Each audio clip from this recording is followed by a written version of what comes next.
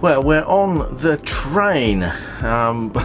We're parked up, and as usual, they make you get out and turn the gas off. They check it with you, so there's no gas, and it's well, we've been waiting here for about 5-10 minutes, and the train's not going yet. But it's so early that we wanted a cup of tea, and we didn't get out of bed until sort of 4:45, and then 5 minutes after that we had enough time to take Pippin out to do her business, but then we had to go. We got through passport control and all the rest of it, and we're now on the train, and we're thinking, right, cup of tea. Usually we'd just pop the kettle, this one, the Whistler, on the gas. Of course there's no gas, not allowed to have the gas switched on and on the cooker. So what do? And this is one of the benefits of having the lithium battery and the Victron multi-plus inverter all hooked up, so the van thinks we're always on hookup. So the van thinks we're on hookup. Oh, the train's just started to go.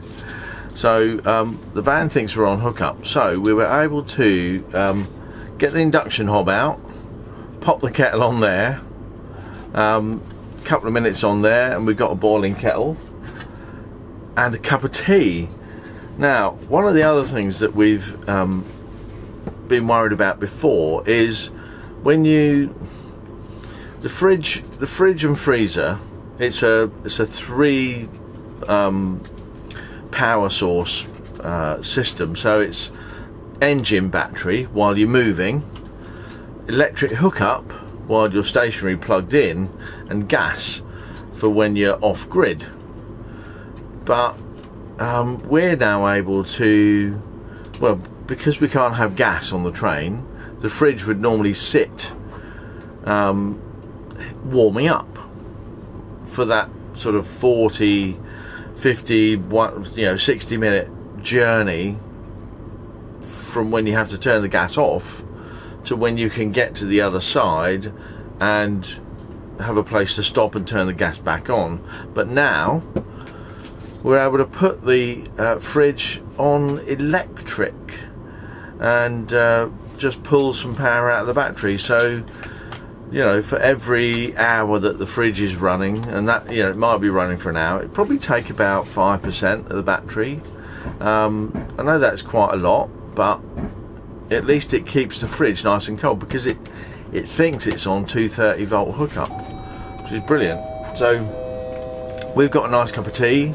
We've got a 40-minute journey before we have to start thinking about sort of getting things stowed away again, and then get on our way. And you notice, you know, you're rocking around a bit because the train's going. Part of the beauty of having a motorhome as well is that we can actually just get out of the driving seat, come back here, make a cup of tea while we're on the go. Clearly not while I'm driving. I can't do that. But you know, while we're on the Channel Tunnel, we can do that. I think it's amazing, isn't it? I'm so pleased with the Victron electric upgrade. It's just marvellous. Really am pleased. Anyway, we're on our way.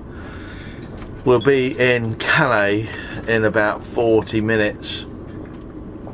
So we'll keep you updated with how the journey goes. First stop, Antwerp. I'll see you again tomorrow. Bye bye for now.